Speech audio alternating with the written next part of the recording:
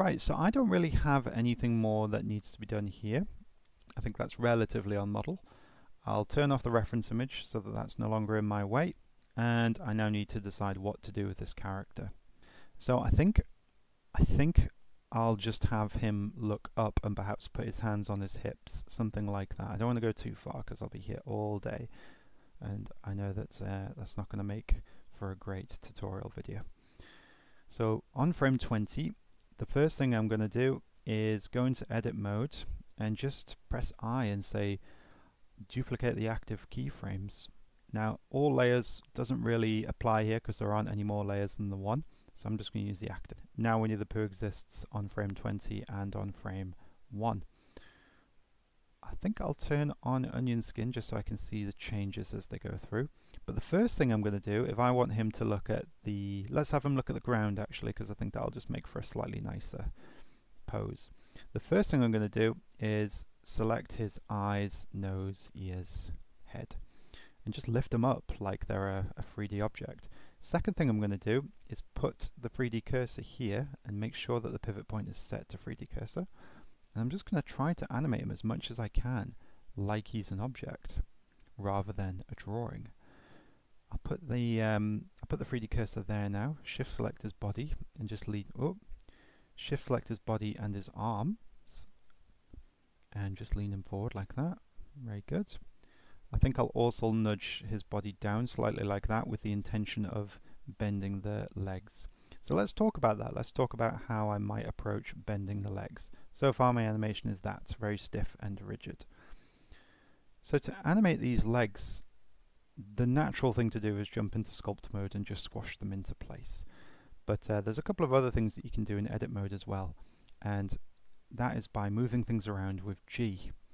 If you have this tool on here, the proportional editing, then you'll get a big sphere of influence going on. Especially if that, when you press G, you scroll your wheel down like this. Now at the moment it's centered around my pivot point, which is not an accident. If you right click and put your pivot point somewhere advantageous, then you can kind of start to pull the leg into the position that you want it in without using the sculpt tool at all. Now, as you can see, it's affecting everything, which isn't very helpful. But if you come up here and click on connected only, it will only impact the points that are part of the stroke you've selected. So if I click this one, now only points in this stroke object will be impacted by this instead of the whole thing. So my basic philosophy when it comes to animating stuff like this is see how far you can go with sculpt tool and with proportional editing before you start drawing brand new strokes. I think the particular task here requires me to pull the knee around about there. So we'll just say that we'll go to there. And then of course these bits here as well, I think I'll just pull those in a bit like that. And then I can have a look and see how that's going. So I'm holding Alt and middle wheel. I'm holding Alt and scrolling the middle mouse wheel there to go from frame to frame. That looks pretty good. Yeah, that looks pretty good. Now, I think I'll do the other leg a bit more traditionally using the sculpt tool, and I will just basically drag that into position the way that I think it'll look best. And because Winnie the Pooh's made up of all of these simple shapes, there's not that much to do. He's pretty ideal for animating actually.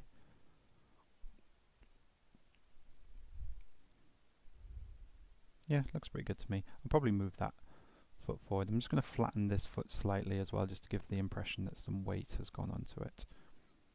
Perhaps pull that forward a little bit like that. Just nudge his heel forward a touch. I might also flick back over to this one, nudge that heel forward there. Yeah, nudge it there as well. Perhaps just flatten this toe a bit like that. Pull this out. Yeah, and you can just keep tweaking and tweaking until you think it looks good. That looks good to me. Okay, right, let's talk about this body now. The body and the head.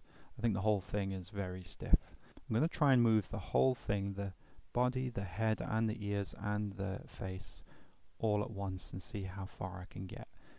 So I'll just select those one by one. There we are. Oh, it didn't get his ears. And I'm going to scale the brush right up like that. And I'm going to move them around like this to see how far I can get.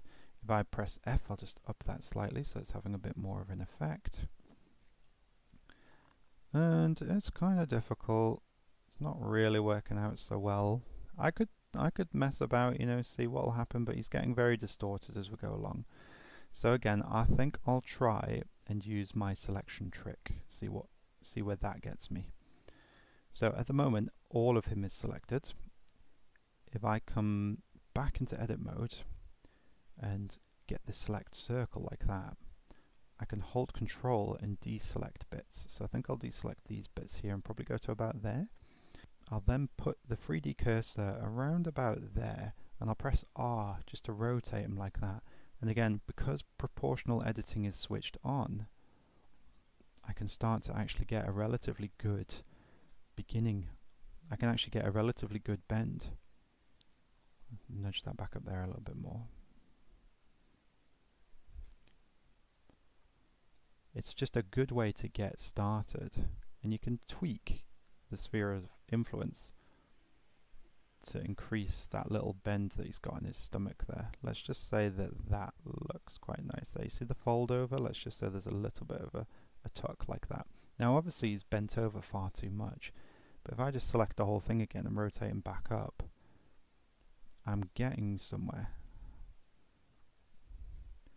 I think I'll carry on now in sculpt mode. And just try to use some good judgment at this point to pull the character and sculpt the character into a better looking position. I'll probably try and nudge his whole head down in edit mode. I'll deselect this one. And let me just look at this. Yeah, so just bring his whole head down a bit more like that. I'll put the 3D cursor there. Tuck him forward like that. There we go. Yeah, that's fine. That's fine. I think in general he'll keel over if he stands like this. So I may need to nudge all of his proportion back so that his weight is being taken by his legs. So I'm going to select. I'm going to shift select his body again and his arm and that arm there. And I'm just going to nudge that weight back a little bit like that, so that he's not completely keeling over when he bends forward. Let's just say he'll bend forward like that. That's going to require some tweaking now of the legs to make that look good. So come in here. I'll just select these and pull that back a little bit like that. Yeah, there we go. So he's not going to keel over now. That's good.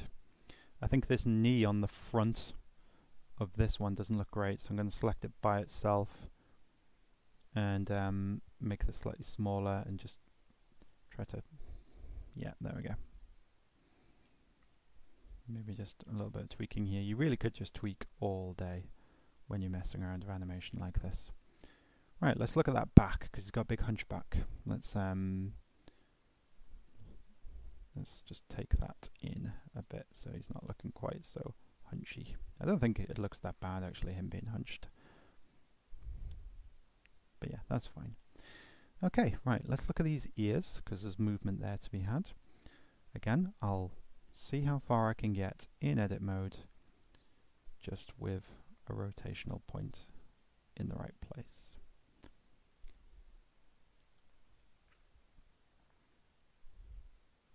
Great.